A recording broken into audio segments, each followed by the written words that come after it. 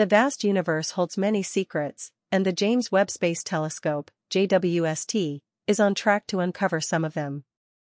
Described as a time machine, the Webb telescope itself doesn't travel through time directly. However, what it does is much more profound than just giving us clues about the past.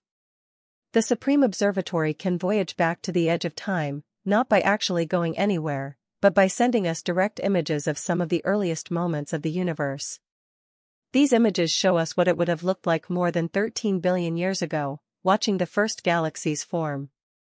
Besides the breathtaking images revealing some of the first chapters of the universe, James Webb also shocked the world by detecting galaxies shown in our cosmic history much sooner than scientists ever expected. Some of these galaxies are even so old and extreme that they resemble fossils from the early universe.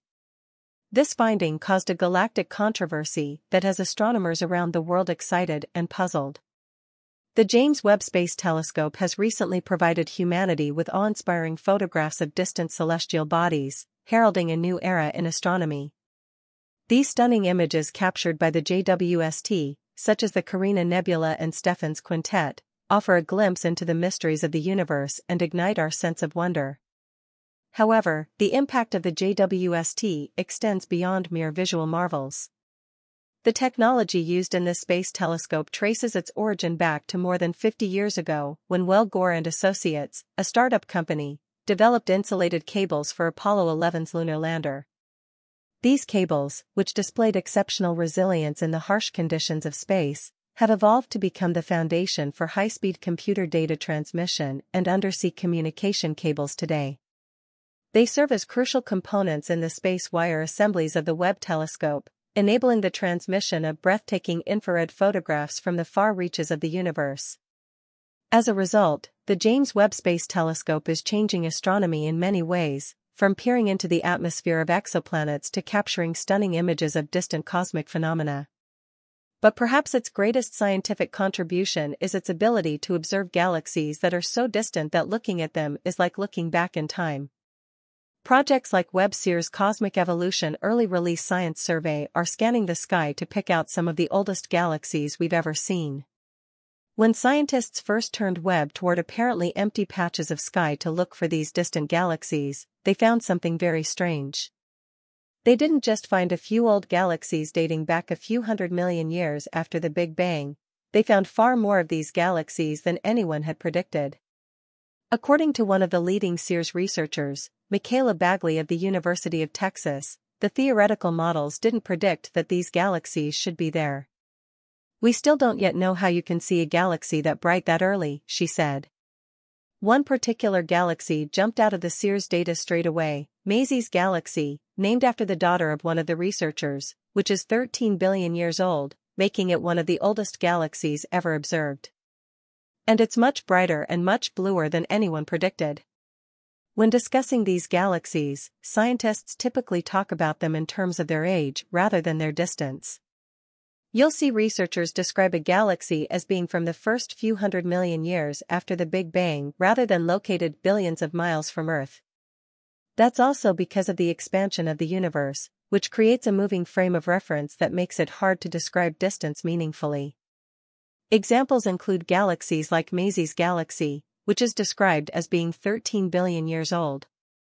The light has traveled 13 billion years to reach us, but if we could see Maisie's galaxy today, it is much further away because in that time, the universe has kept expanding and accelerating its expansion. The time the light has spent traveling to us gives us more concrete information about when in the universe we're observing these galaxies, Bagley explained. Scientists had already produced models of what early galaxies would be, but Webb contradicted them almost immediately. As soon as scientists began looking for early galaxies, they found far more of them than they had predicted and found that they were much brighter too. At first, it seemed like the issue could be due to the calibration of Webb's instruments, an ongoing process that took some time even when the telescope began its operations. But subsequent observations have backed up this early and puzzling finding. What we see with Webb doesn't make sense with the models of the universe we have. The high number of early galaxies detected suggests that there's something we don't yet understand about galaxy formation and how that process has changed between billions of years ago and now, Bagley said. The fact that the galaxies are brighter than expected is intriguing too and could have several explanations. These galaxies could actually be giving off more light, or they could be more massive, or it could be a combination, as the two factors are related. So, if you have small galaxies with a ton of stars, is that what's going on, or do you have big galaxies with a normal amount of stars? Bagley summed up the big question: it could be both or either. The early universe had galaxies with potentially as many stars as the Milky Way, and we don't have an explanation for how these stars could have formed so early or in such great numbers. There's currently no consensus on what is the root of the discrepancy between the models we have and the data we observe with Webb. The answer could be related to dark matter and its role in the early universe, or it could be that the way early galaxies were formed was spurred on by forces that haven't been considered yet. But noting that even before the James Webb Space Telescope, scientists knew that the early universe was a very different place from the universe today. Its galaxies were made almost entirely of hydrogen and helium, were shaped by tendrils of dark matter, and hosted enormous bright stars that lived fast and died young. While the laws of physics haven't changed over the past billions of years, the scale of the universe has, and that affects how those physical laws apply to galaxies. When the universe was smaller and denser, that affected the ways in which stars form in complex ways. If the universe is smaller, the density inside galaxies and outside galaxies is probably higher, Bagley explained. If it's dense and hot, the gas won't collapse to form stars. If it's dense and cold, then you could get a ton more stars. Another way in which the early universe was fundamentally different is in its overall chemical composition. Heavy elements like metals were almost entirely absent in the early universe because these elements were primarily formed within stars and spread by their explosive deaths called supernova. It took several generations of stars to spread these heavier elements through the universe and to be absorbed into stars similar to those we see today. The hypothetical earliest stars in existence are referred to as population 3 stars. Today's young stars are population 1 stars, and the numbering counts backwards in age. They were much bigger, heavier, and bluer than stars today, and they gave off more ionizing radiation. Those differences are because of the way stars generate heat and light in a process called fusion. If a star is made only of hydrogen and helium, to do fusion, the star has to be hotter and denser than a star that has carbon, nitrogen, oxygen, Bagley explained. There's a different chemical pathway to create fusion, and that requires a larger size and more mass to support it.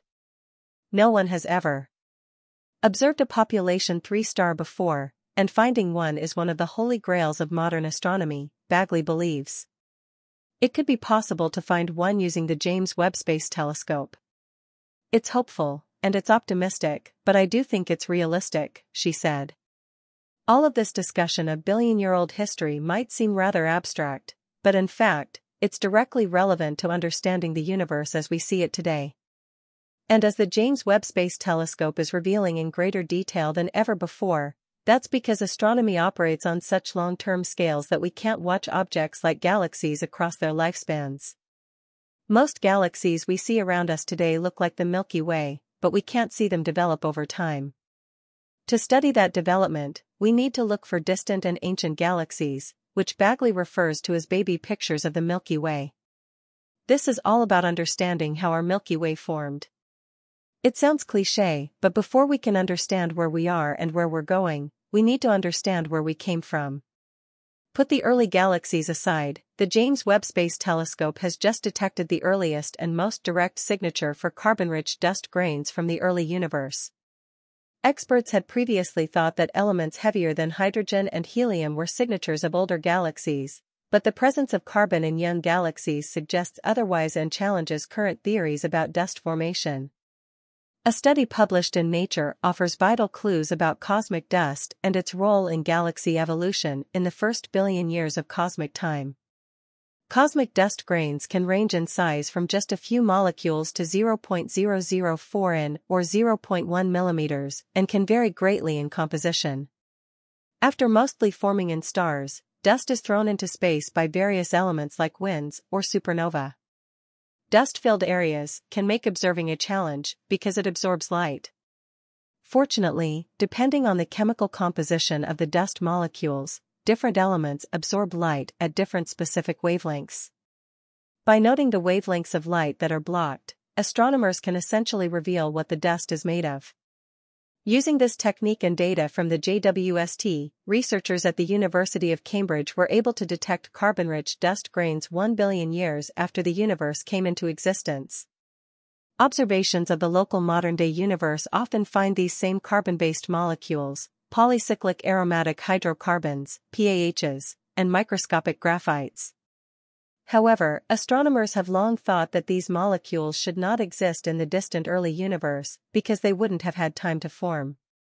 Models have suggested it would take hundreds of millions of years to form PAHs. Detecting this carbon-rich dust in the early universe is changing how experts understand the cosmos. Researchers are now hypothesizing about what could have created it so soon after the Big Bang. Alternatively, perhaps the dust astronomers are seeing isn't carbon-rich PAHs and graphites.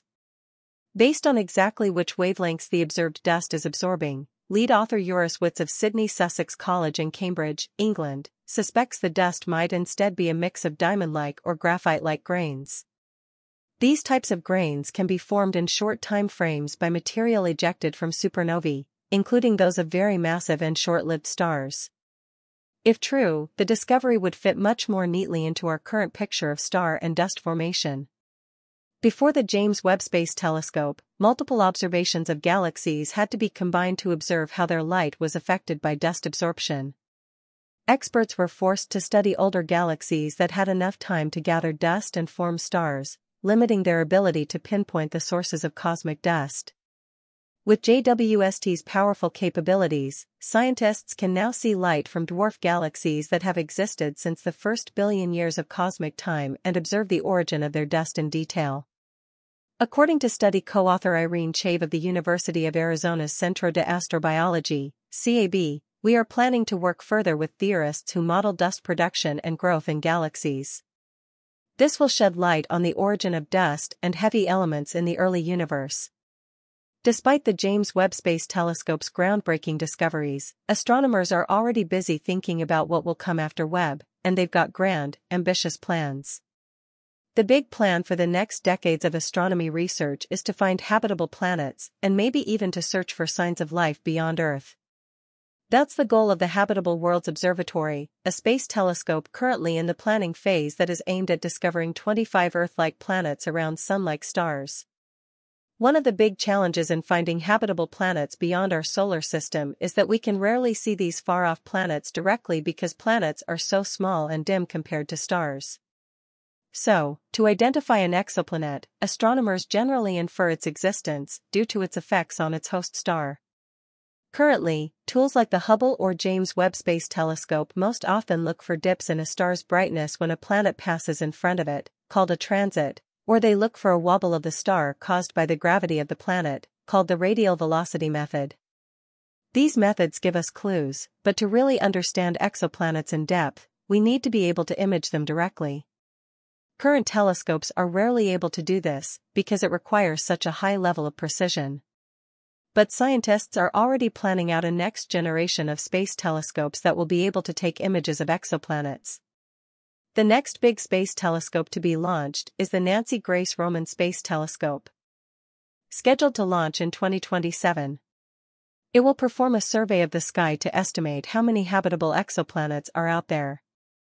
After that comes the Habitable Worlds Observatory, a planned space telescope that will directly image Earth-like exoplanets around Sun-like stars, and is scheduled to launch around 2040.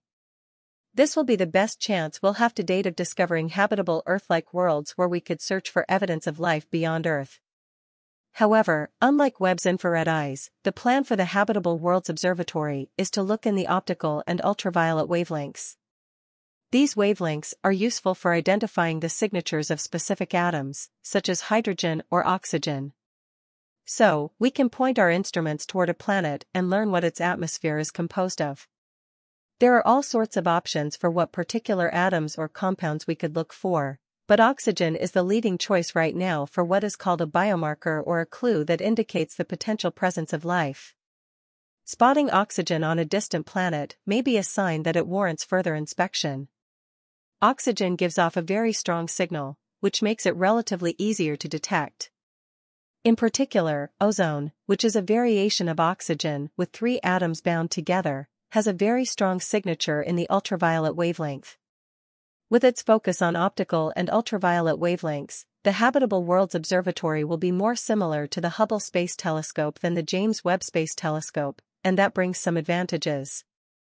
Infrared telescopes like Webb are very sensitive to temperature because when things get hot, they give off infrared radiation. So, to work accurately, Webb needs to be cooled to extremely low operating temperatures of just a few Kelvin.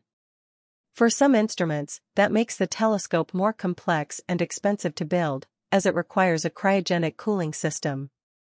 Another key difference between infrared telescopes like Webb and optical/ultraviolet telescopes like the Habitable Worlds Observatory is the mirror. Webb's primary mirror is coated with gold, which reflects infrared light very well.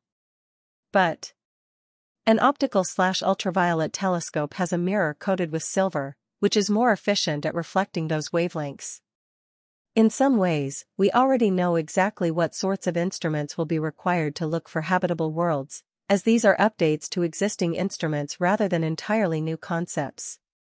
But refining these instruments and making them more accurate is not a trivial endeavor. Thus, more theoretical advances are required as well. Even with a brand new telescope equipped with brand new technology, however, it won't be a simple matter to find life beyond our solar system. That's because habitability is a complex concept that requires more than just identifying an Earth-like planet orbiting a Sun-like star. A planet that looks like it's about the right brightness to be an Earth-sized planet, that has a roughly circular orbit in what we would call the habitable zone, shows some evidence for water vapor, maybe some oxygen. There's no inner giant planet that has stirred things up. The star isn't too active. That's kind of the system we're hoping to find as a candidate for a potentially habitable planet, said Scott Gotti of The Ohio State University. But as tempting as it is to imagine a scenario where we build this telescope, find a habitable planet, then immediately detect life, that's not how this will work. To properly search for habitable exoplanets, we really have to get the whole context, which means studying the other planets in the system, the debris disks, studying the stars, and so on, Gotti said. That's what's really going to help us understand whether or not these planets are truly habitable. When there's a temptation to imagine that we're going to build the Habitable Worlds Observatory and we're going to find life and we're done, Gotti said, but it's not going to work that way. If we're lucky, we're going to find 1 or 2, maybe 3 systems that look pretty promising, and then we're going to have to build something even bigger and better. Even if we're able to find the ideal-looking system with a potentially habitable Earth-like world, then the next step would be to look at even more advanced factors, such as how much of the planet is covered by oceans and how much is landmass. Searching for life isn't something that is going to be solved anytime soon, but scientists are now laying the groundwork for the Habitable Worlds Observatory to take on the next part of the job in 20 years' time or so. And that's similar to the way that planning for the James Webb Space Telescope began around the year 2000, and scientists today are just starting to be able to use this tool for discovery. And because wondering whether life could exist beyond Earth is one of the most profound questions facing science today, and it won't be solved quickly, the Habitable Worlds Observatory is the next step on that journey. But it won't be the end point, for sure. As Gotti said, this is a multi-generational, probably multi-century endeavor that we're on. And I think that we should be optimistic about that process, but we should also be humble. Well, that's all the information that we have for you today. Don't forget to give us a thumbs up if you enjoyed today's episode, subscribe if you haven't already, and hit that bell so you never miss out on future episodes. And be sure to tell us what you think about today's content. Everyone's support motivates us to continue delivering quality content like this and to always improve. As always, thanks for watching, and we'll see you next time.